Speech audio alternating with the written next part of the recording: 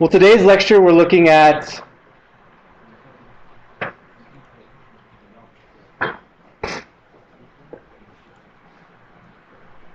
creating custom geometry. So maybe this has come up in your own project so far that you're designing this building and you're looking at some of the components that are available within the Revit libraries, and you realize it's maybe a little bit boring in terms of some of the geometries. Everything's at right angles. There's no sort of really sort of unique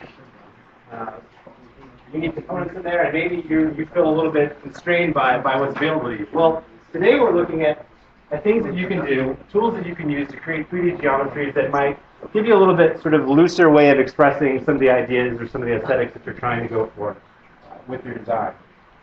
So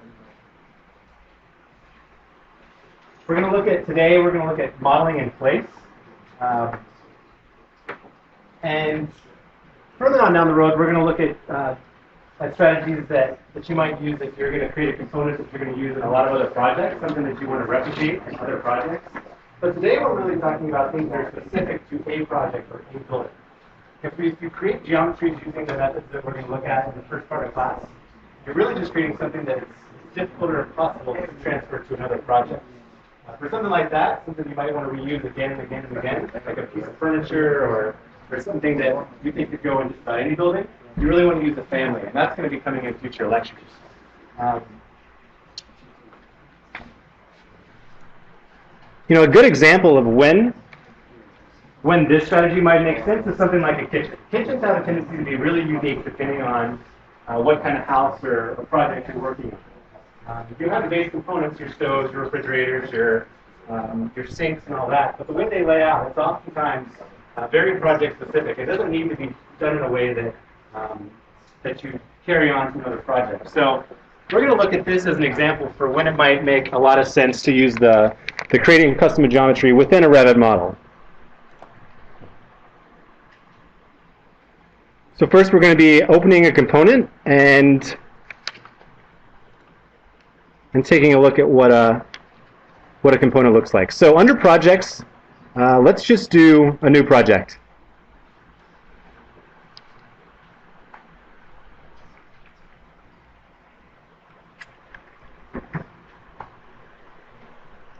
So just for starters, let's make a really basic floor. The dimensions aren't that important, just some sort of rectangle.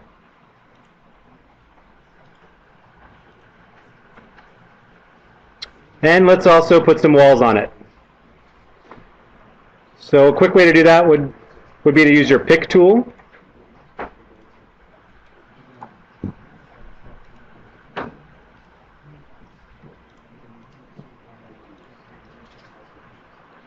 So we've just got a generic box that we're working with right now.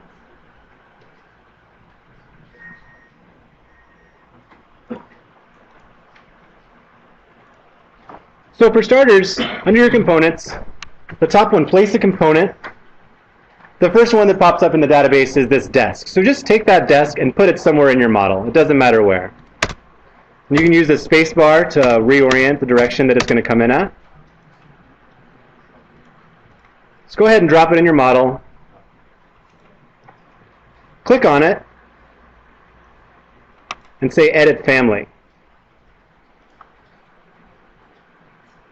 So this is a family. This is something that you could transfer to different projects. You could use it on anything. Anytime you're opening a project or creating a new project, this is something you could use. But let's just look at the structure of it. If you kind of start hovering around, you see that it's composed of these different objects with different geometries. But the top, if you click on it, it says Modify Extrusion. The tool set that you have here is for modifying extrusion. And it means exactly what it says. It's an extrusion. You're creating a footprint, and then you're establishing some sort of depth, some sort of parameters that tell you what sort of geometry that has in 3 dimensions. And just kind of poking around, let's click this Edit Extrusion. And you can see these pink lines on the floor are setting up the geometry, the boundaries of that element. And then somewhere else have been specified parameters that show the depth of that in 3 dimensions.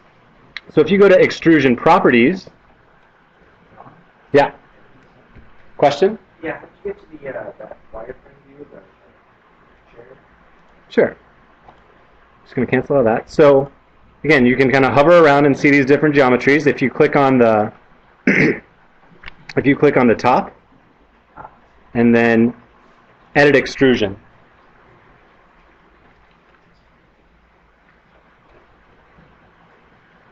So these pink lines define the footprint of it. But then under extrusion properties, on these constraints you can see that the extrusion starts at 2 feet 4.5 off the ground, and it ends at 2 feet 6. So that's giving you the three-dimensional coordinates for how this is constructed. So you can just cancel out of that, cancel out that extrusion.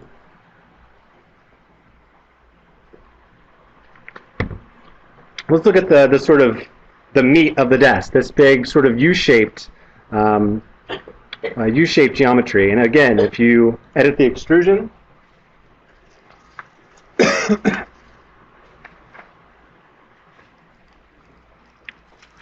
you can see the footprint that was drawn. And again, under extrusion properties, these extrusions start and end. Coordinates tell you how deep that is and where it sits in space.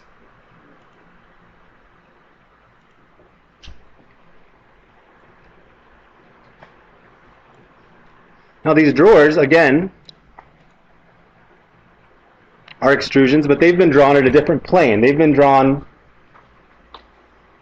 perpendicular to the other two footprints. And we know that by looking at edit extrusion, you can see that that's the that's the footprint that was used to set those up.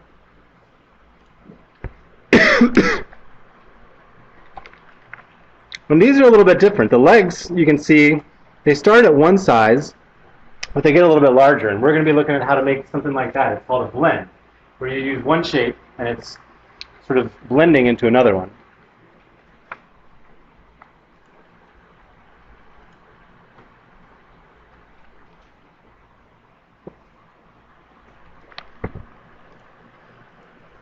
So for now, we can go ahead and delete our desk.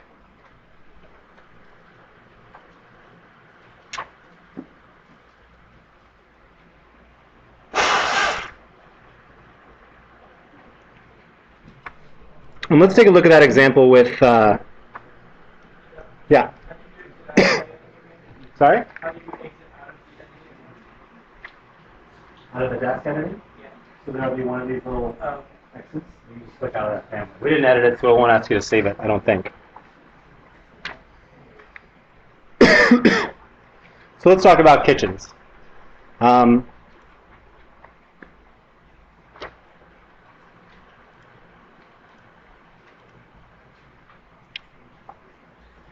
Let's load into our model some casework that's in the Revit library. If you go to Load Family under the Insert tab for casework,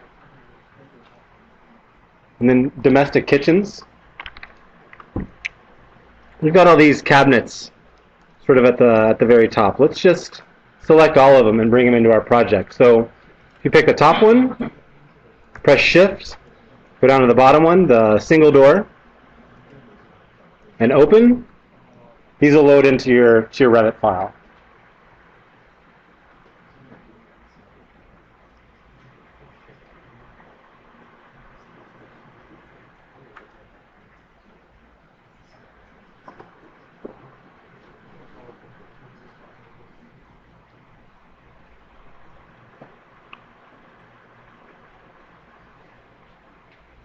Everybody with me?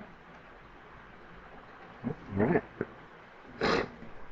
All right, so it looks like that import was successful. If you go over to the Home tab, Component, place a component. If you look in what we have available to us now, we see that all these cabinets are in our options. So for starters, let's look at this. It's called Base Cabinet Corner Unit Angled. So this is like a cabinet you'd put in a corner. Go ahead and select that. Again, you can use the space bar to change the orientation, but we want this sort of cut-off corner piece to face us. And let's put it somewhere over in this corner. Now, it looks like maybe I didn't get it precisely in there. So let's go to a floor plan, level 1. Zoom in. We can see that, yeah, I kind of missed the boat on that. It'd be nice if this could slide up against the wall. So you could either take it and just move it manually, or another tool that's pretty helpful is under Modify. Under this Edit, it's called Align. You can click on your wall, and then click on the cabinet, and that'll line up for you. All right, so we've got one cabinet in at the corner. Let's look at putting some more in. Go back to your Home, Component, place a component, and instead of the corner unit, let's look at something else. Let's look at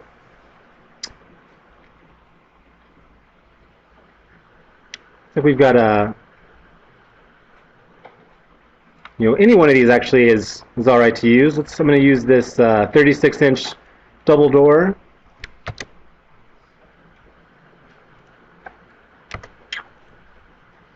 And I'll put another one in, put in a sink unit over here.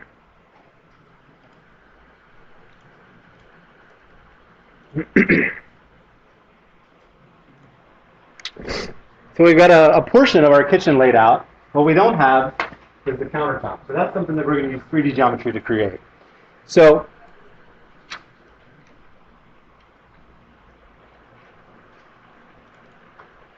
go into your level 1 floor plan. Under the component, choose instead of place a component, let's do model in place.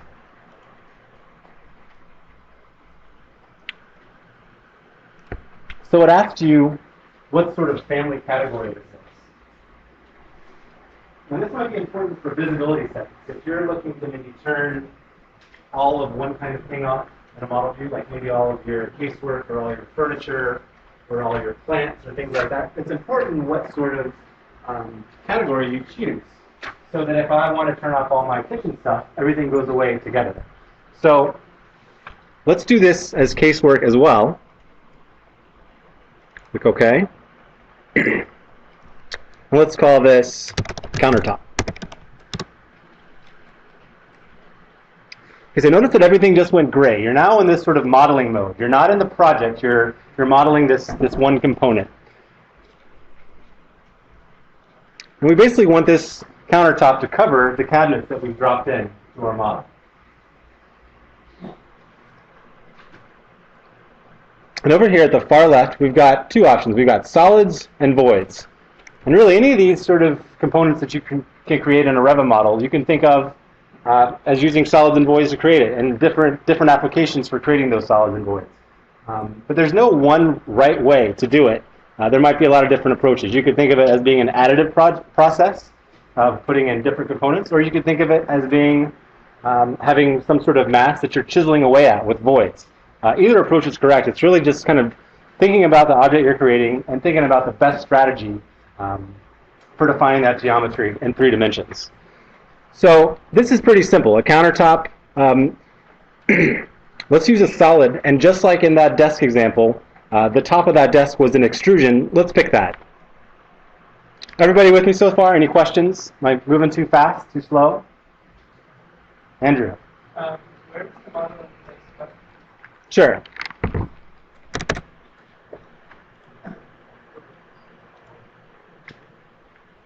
Model in place is home, component, model in place.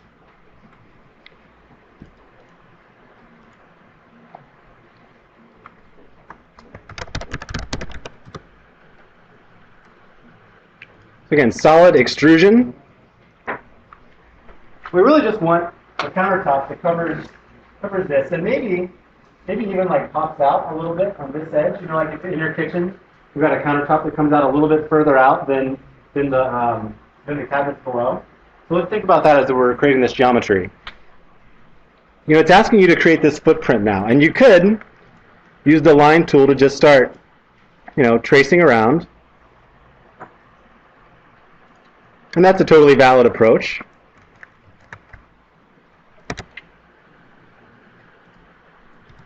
But it's also helpful sometimes to use this pick tool. It's the green line with the pointer over it. If you've got this existing geometry, rather than risk maybe drawing something that's a little bit off from that, you can just use this pick tool to select the line that you need. So if I hover over this cabinetry, I see that it's wanting to select something. So if I pick on that, a pink line comes up, and that's going to be part of our geometry. I'm going to pick this other line. I'll pick here and here. But now if I want a line that comes out an inch or 2 inches beyond this, what sort of tools do you guys know about that might help me do something like that? I heard a few offsets. You know, there's always more one way to do something in Revit than one. But offset is helpful. We can use the pick tool, but instead of 0 offset here, just pick like 2 inches. And then hover over this line and this line. For some reason, Revit doesn't want to draw this little, doesn't want to pick this diagonal line. So I'm gonna choose the line draw tool, and I'm gonna need to turn off my offset because it wants to draw an offset there now. I'm just gonna connect those two ends.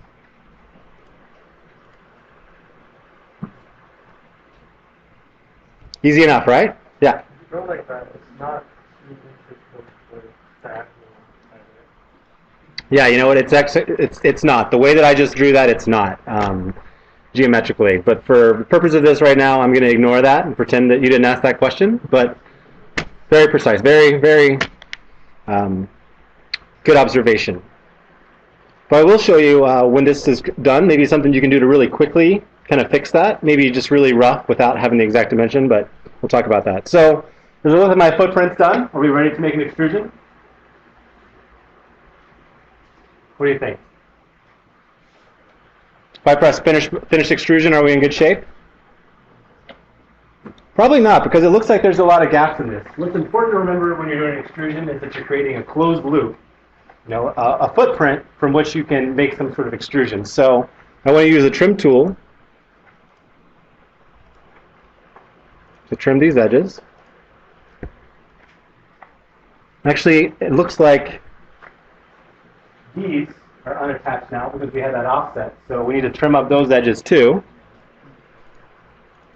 Make sure our path is closed. Looks like we're in pretty good shape.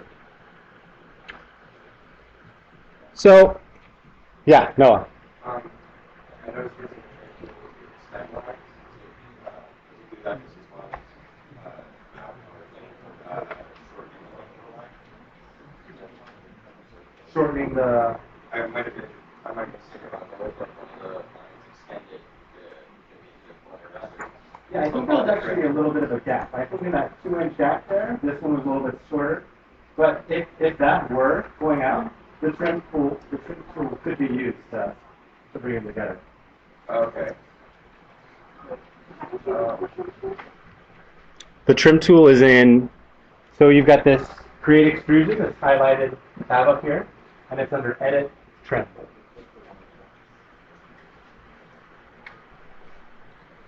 All right, so I want to show you a couple different things to think about when you're doing an extrusion.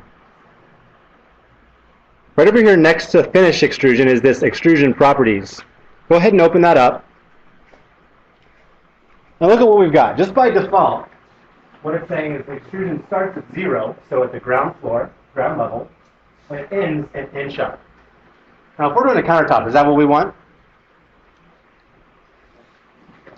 Probably not. It's a general rule of thumb is that countertops are around 36 inches in the US.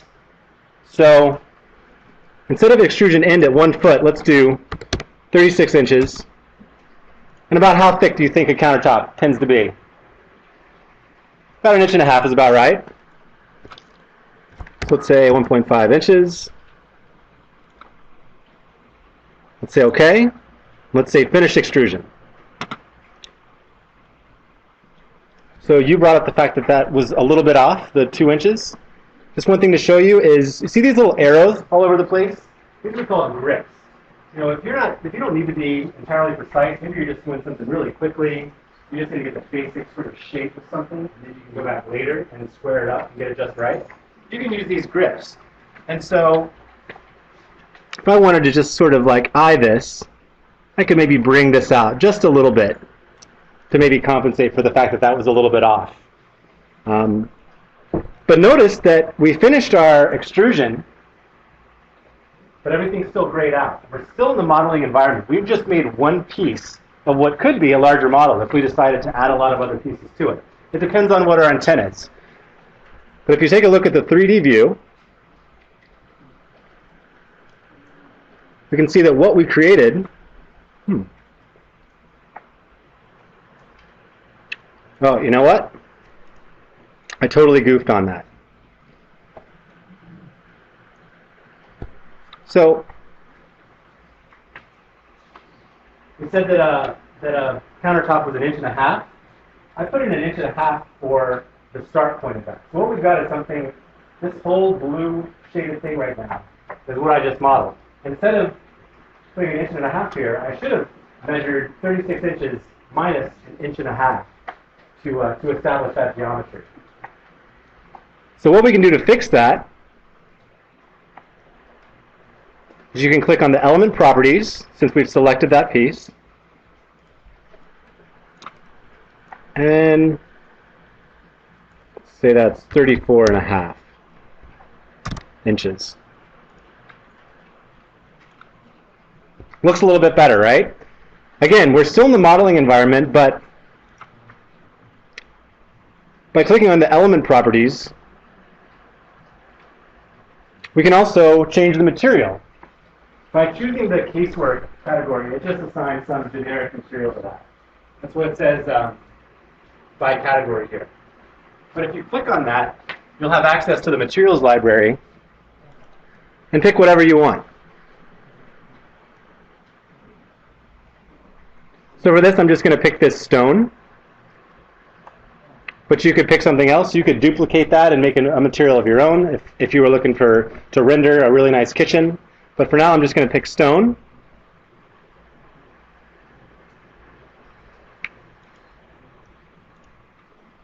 So there we go. Now, something else you might have with a counter and attached to that counter while we're modeling is a backsplash. Oftentimes, you'll have a piece of material that sort of stretches the perimeter of that countertop. So let's do that. And it'll be really simple. Again, another extrusion. So if you go to Solid, Extrusion, again, I'm going to pick my line since I've already got the geometry set up. And then I'm going to offset that. I'm going to offset it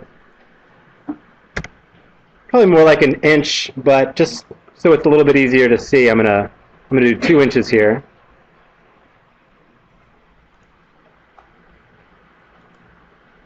I'm going to do that, and then I'm going to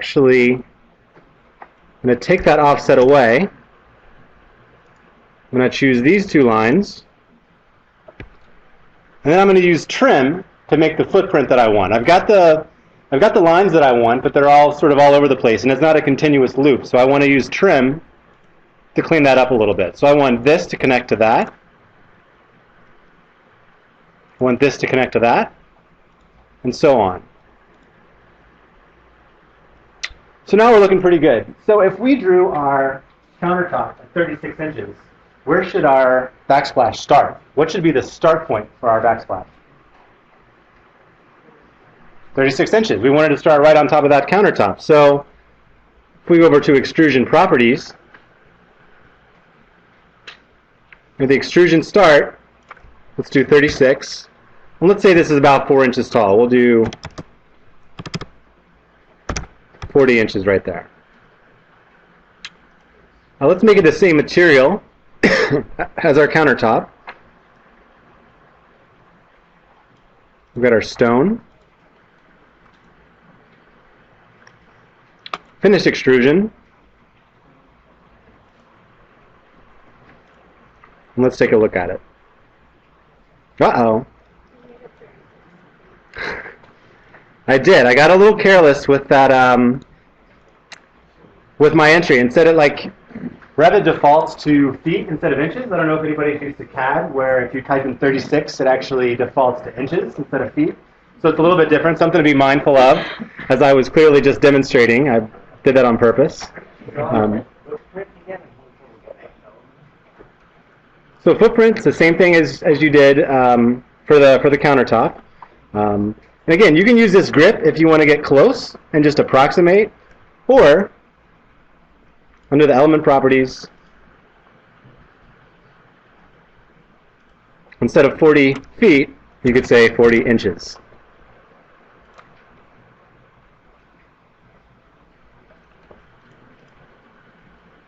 Whoops. It should start at 36, end at 40.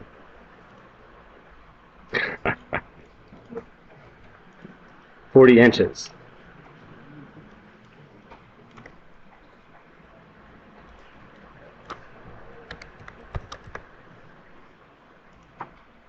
All right. Much better. But again, notice that the model is all grayed out around us. These components that we just created are dark line, but everything around it is grayed out. And in fact, if you try to select a cabinet or the wall or the floor, it's not letting you.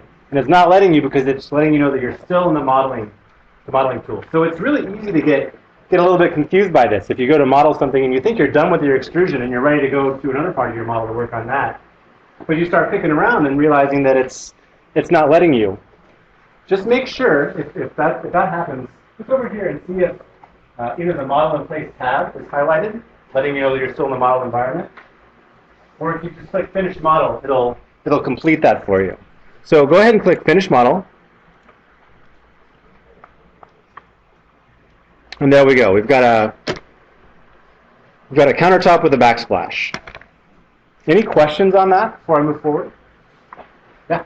When I went to click edit extrusion, the countertop was highlighted. How do I get to a separate one so that I don't change the countertop around? Let's see.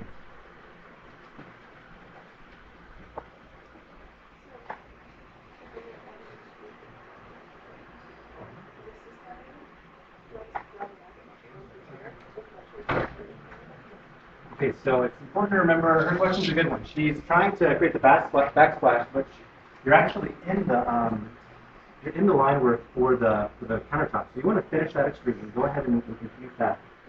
And then what you want to do is go to your plane, or actually the model of this, and then it's another solid that you're using. So think of it as sort of hierarchies of components. You go in the model view, and then you can create all these different elements that make up some piece of the model. But you have to exit that before you're back in the project environment. And now, keep in mind also that these things are all going to stick together. It's not going to be like once you exit the model environment, you could move the backsplash over here and this over there. It's really important to be mindful of where you're at in the modeling process so that you're getting what you want out of it.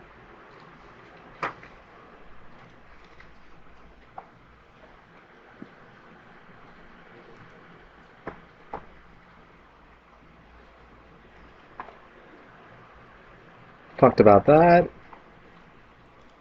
I put an extrusion and I had it at 3 feet and it's like Underground. Yeah. Let's see.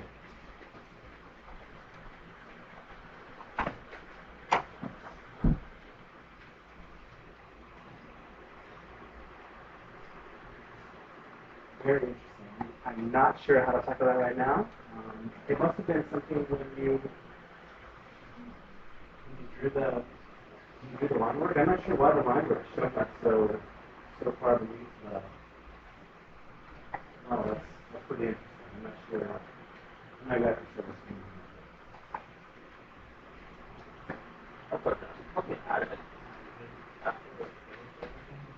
like I have an offset like 2-inch gap between the base cabinet and the countertop, and now between the like 2 inches. Sure, sure. That's a good question.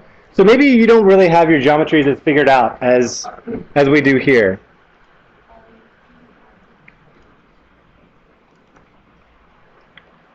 And just by way of an example, I'm going to do the following. I'm going to use a section under the View tab. And you guys can just watch this. You don't need to follow along necessarily. If I create a quick section,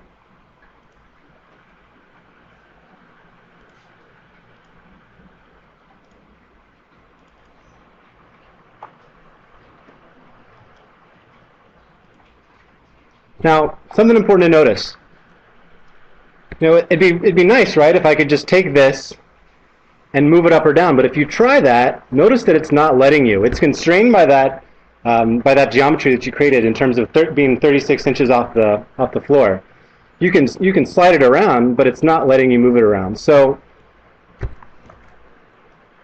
what you need is to be able to modify that is to click on it and then do Edit in Place. And then you're able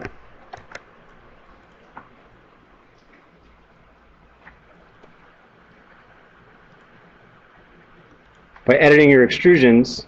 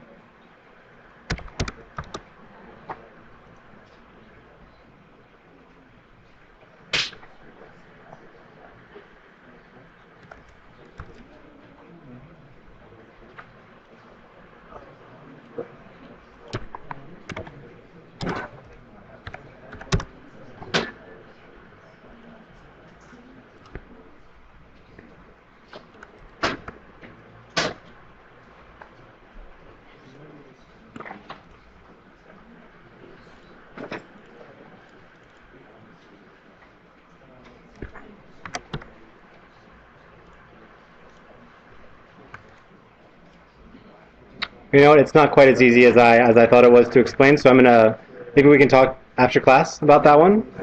I want to move forward with some of the other tools, so I make sure we get through all the material today.